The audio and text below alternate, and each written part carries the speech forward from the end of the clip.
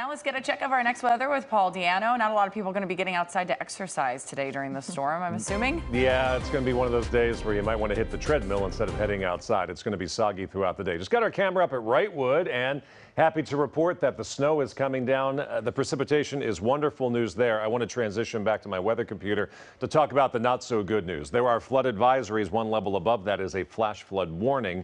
We now have that. It was just issued for the Long Beach area, and it's not going to expire until 11:15. This has been the bullseye for the past hour. More than 1.5 inches of rain in a few spots over just the past 90 minutes. So that flash flood warning for Long Beach, and we're going to head north into the San Fernando Valley and also the San Gabriel Valley, where it continues to pour there. La Cañada, Flint Ridge, Altadena, Pasadena, Alhambra, San Marino, all getting pounded with some very heavy rainfall. It's not everywhere, but it's in a lot of places. Inland Empire, soaking rain. Orange County, soaking rain. LA County, especially Long Beach, we're beginning to see the back edge of it move through western LA County and eastern Ventura County, but it is still quite soggy in many locations. Redondo Beach, more than 2 inches of rain just this morning. Malibu, nearly 2. Oxnard, 1.5 inches. Chatsworth, more than 1 inch. And it's now pouring in places like Corona and Anaheim, coming up on 1/2 inch of rain. A widespread urban flood advisory is in effect. That basically means street flooding, highway flooding, places where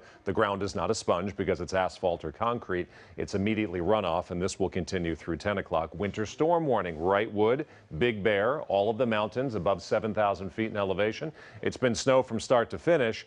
The snow level is going to drop this afternoon to 4,500 feet, and we could get a quick 3 to 6 inches of snowfall even there. Very drippy outside in Santa Monica. It is still raining steadily in downtown Los Angeles, where it's 51 degrees. You may be wondering, okay, when's this going to be done? The steady rain in Orange County finishes between 10 o'clock and 11 o'clock. Then we switch over to showers. It's not going to get sunny and warm out. We'll get a little bit of sunshine in the afternoon. Scattered showers from 11 o'clock onwards. Some of those could be some pretty heavy downpours. Out of the entire West Coast dealing with this front, the heaviest rainfall is now in Southern California because we're tapping into the tropics, and I'll show you more of that with our next storm coming up. Still messy between 8 and 10 o'clock in the Inland Empire, even as late as 11:30. San Bernardino and Hemet and Temecula still dealing with heavy rainfall. Notice by 3 o'clock in the afternoon, some peaks of sunshine, but also some scattered showers, a tiny thunderstorm chance.